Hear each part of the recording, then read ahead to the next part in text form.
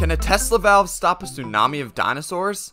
Tesla valves are famous within the engineering field for their reliability and performance, but do they perform well enough to work on dinosaurs?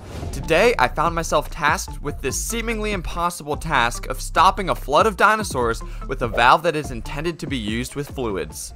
I was going about my normal day, walking through the park and engineering a brand new enclosure for the Megalodon, a prehistoric shark and not a dinosaur.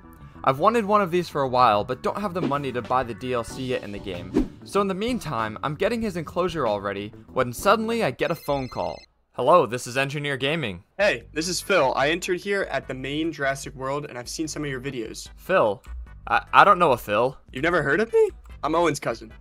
Owen Grady, like the Velociraptor trainer? Yeah. Well, anyways, we got a flood of dinosaurs rushing at our park, and we need an engineer to help us out.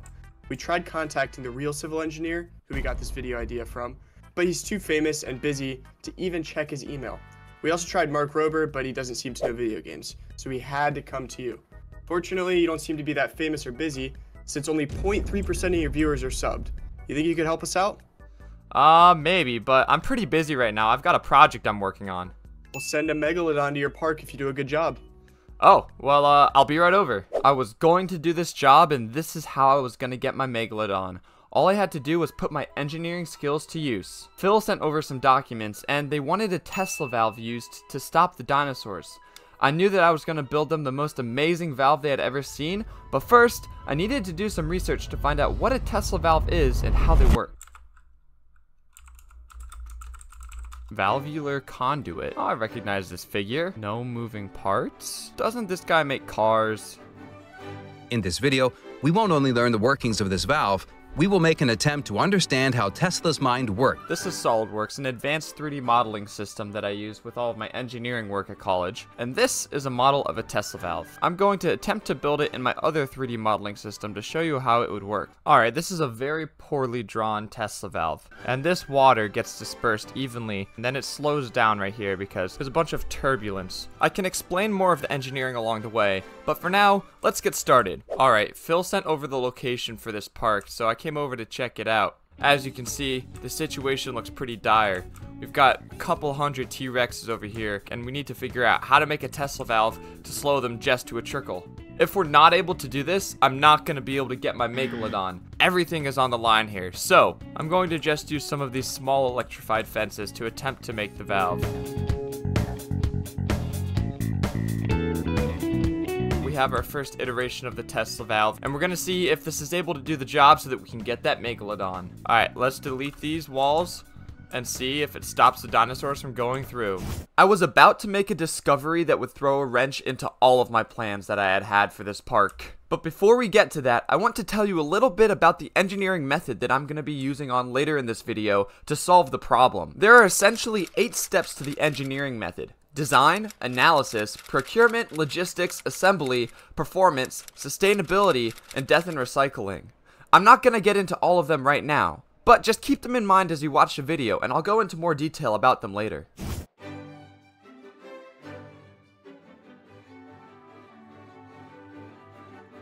As you can see, there's still a lot of dinosaurs in the pen, but quite a few have been able to make it through, which is very unfortunate because that means that we're not going to be able to get the Megalodon quite yet. In fact, we have 42 dinosaur threats. Phil mentioned to us that in order for us to have a successful Tesla valve, we needed to have less than 10 dinosaur threats out of the 400 T-Rexes that were flooding the park. So this is where we encounter Obstacle 1.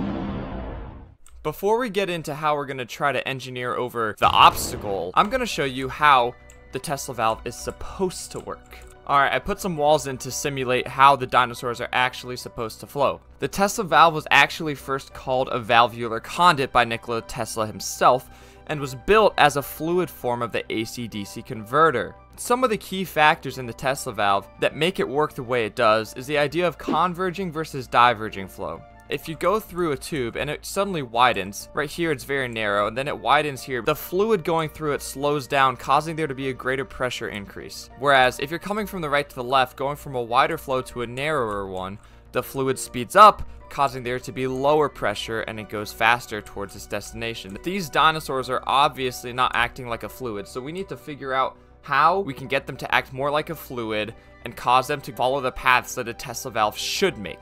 If we're going to be able to complete our commission, there is the major obstacle which we're going to have to overcome. We need to figure out how to get all of these dinosaurs to act as if they were a fluid instead of smart Tyrannosaurus Rexes. To do that, we're just going to run some simple tests to see what happens.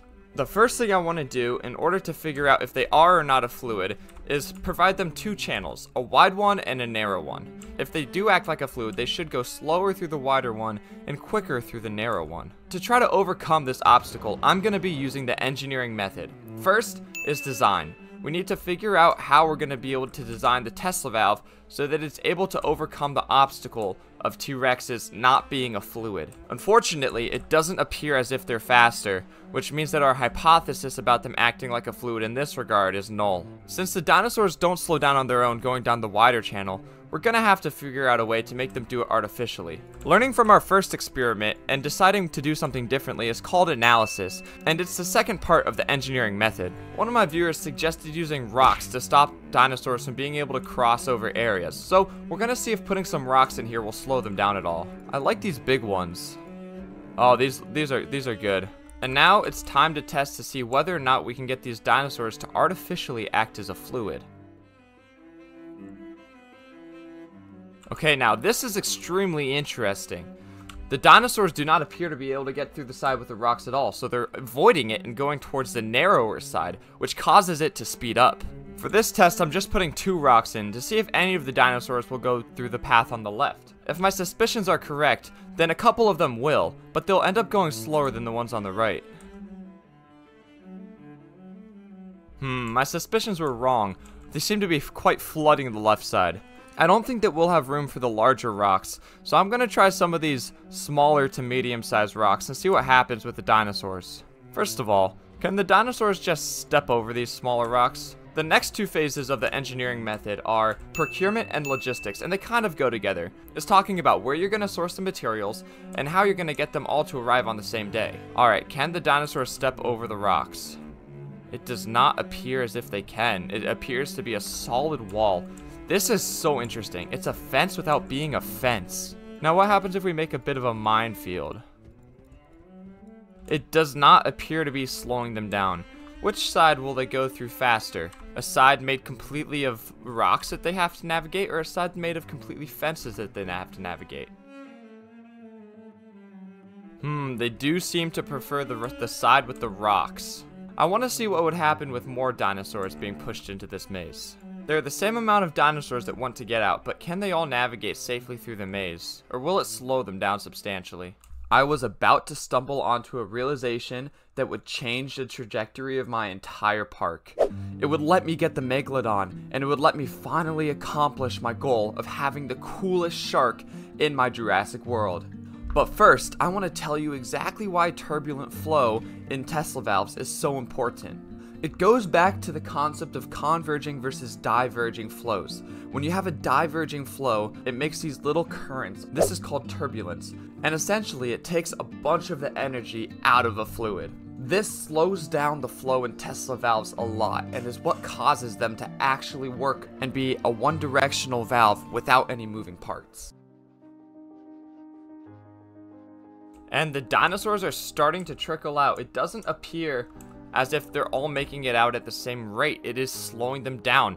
This seems to be acting as a turbulent force would be for fluids. So I think this is how we're going to solve our problem of the Tesla valve. With all of the knowledge in mind which we have now, we're going to lean into the next phase, and that phase is assembly. The assembly is really about building whatever you're engineering, so we need to figure out how to fit a Tesla valve of magnitude and size into this little gap between the incoming flood and the park. Let's get to it.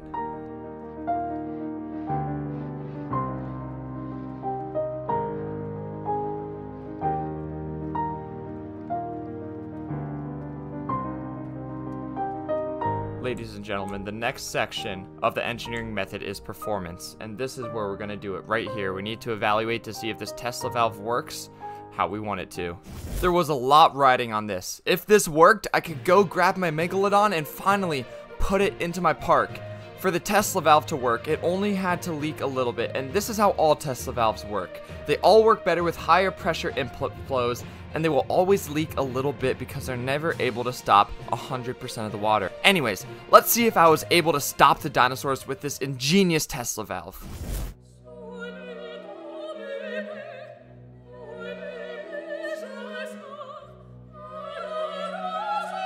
These fences act as if they're a bunch of turbulence. The dinosaurs come around the outside, meet the turbulence in the middle, repeat, and end up at the end. Ladies and gentlemen, it appears as if we have made a highly successful Tesla valve. A trickle of dinosaurs have been able to make it to the end, but not many.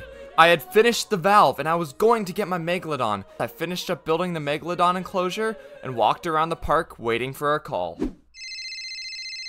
Hello, this is Engineer Gaming. Hey, this is Steven from HR at Jurassic World. Hey, what's up? Well, we've seen you've been doing some voluntary work on our park. Voluntary? What do you mean? I was assigned this by Phil, the intern. Oh, that Phil guy. Well, he doesn't actually work for us. He's just an overzealous guest who wants us to hurry up on our projects. What? What do you mean? He said he was gonna pay me a Megalodon. Well, I hate to break it to you. We have no Megalodon and no money, so we can't pay you. No, I've been wanting that Megalodon for so long. However, as I went back to my park to finish building the new lagoon, I realized that even though I didn't get the Meg, I did have a lot of other blessings. I learned how to use Tesla valves in Jurassic World and implemented them into the path structure of my park. Maybe it'll even help with the guest flow. And at the end of the day, as I watched my baby Mosasaurus eat his first great white shark, I was content.